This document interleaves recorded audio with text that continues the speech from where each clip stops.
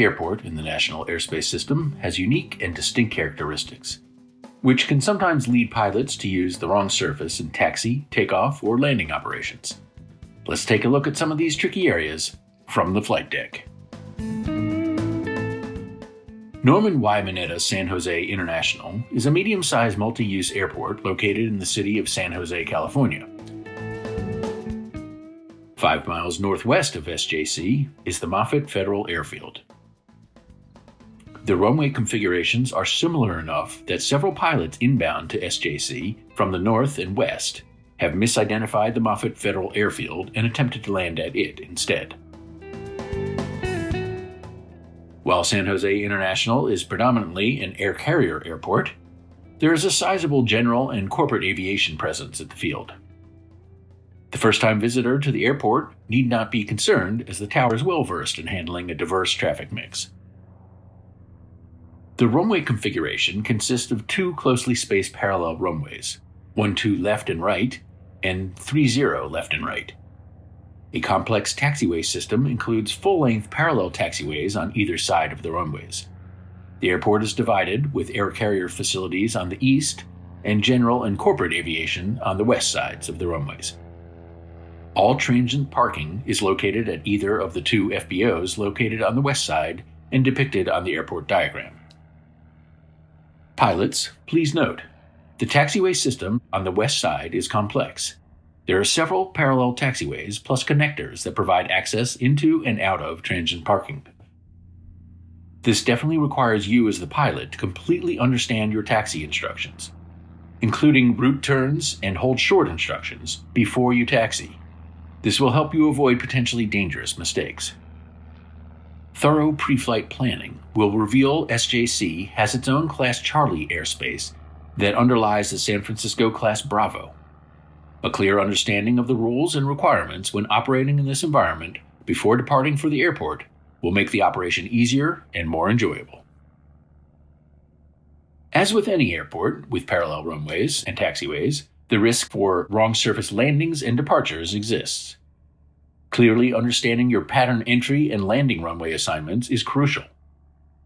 Paying close attention to base to final turns so as not to overshoot is even more important with the closely spaced runways. Additionally, although the tower will try to keep changes to a minimum, you may be assigned one runway and later on change to the other. If you're unsure or in doubt, ask the tower. A good practice while en route to your destination is to look over the airport diagram and imagine your route to your destination from any of the runways. Refine your plans as you get closer and have more information available, such as the landing runway as per the ATIS and up-to-date NOTAMs. After landing, or at any time you find yourself holding between the runways, pay close attention to taxiway markings. Pilots must ensure that they are both clear of the runway behind them and holding short of the runway ahead of them. This is crucial at San Jose due to the short distance between the runways. Hotspot number 1 consists of the intersection of taxiways Whiskey and Delta, and the run-up area for runway 30 left. It concerns pilots utilizing the run-up area, and when complete, either taxiing to runway 30 left at Delta without further communication, or actually taxiing to the runway and departing. The possible consequences are obvious. At SJC, aircraft utilizing the run-up area must contact ground for further taxi instructions prior to leaving the area. You may be initially assigned one runway and reassigned to the other. An example of this involves ground control issuing you a runway, but then being switched to the other by the tower. This can occur for several reasons, but primarily the tower is taking advantage of the runway use situation, and by moving you to the other runway, the efficiency and flow of traffic is improved. Additionally, due to wake turbulence requirements for intersection departures, the tower may instruct you to back taxi to the approach end of the runway. If you are ever in doubt or don't understand any clearance or instruction, ask the tower. They're there to help. Another unique aspect of the SJC operations comes after departure.